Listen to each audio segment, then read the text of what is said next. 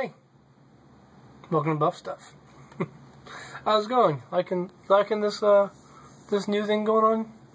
You know, I've always shaved the head because I'm getting bald, but I'm just seeing how it goes. I don't think the wife likes it too much. She hasn't really complained, but yeah. So welcome. If it's your first time here, welcome to Buff Stuff. If it's not, then you know what the show's about. Me usually rambling about stuff going on in my life because I don't like news too much and I don't like politics, which everybody's talking about. Everybody. So today, I come to you with good news. I'm recently started working at a very nice country club. I'm not gonna name it. Just I don't know if they. I haven't really read too much in the handbook, but I don't know if they have some kind of like security policy about me talking about them. But it's in Ripon, and it's a country club. But it's very nice. It is a very high class. Costs a lot of money to eat there. To be a member, and they make good food. And yeah, so 2 days. I'm working for 2 days now, and I'm filming this early now because well, it's 9:43. Filming it early because later on I'll be dead tired. I'm probably dead tired right now, but I'm just kind of riding on this high of like joy, and I feel happy.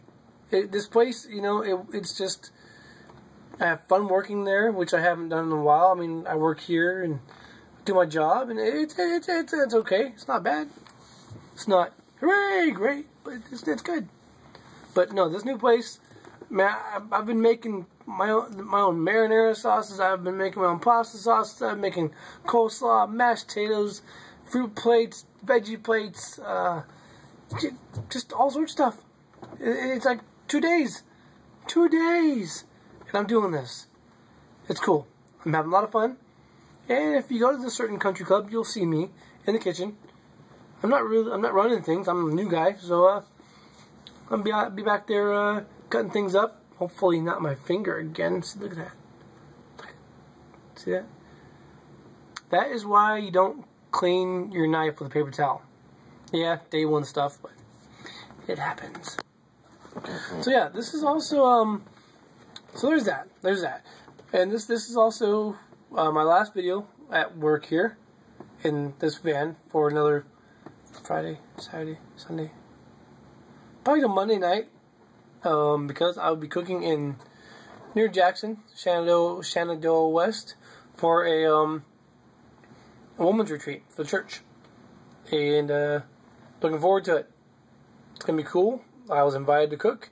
I feel honored to do so. Plus, not only am I cooking, I probably might do a little bit of camping. I'm going to ride a mountain bike, probably. And there's that drift trike thing I'm trying to do.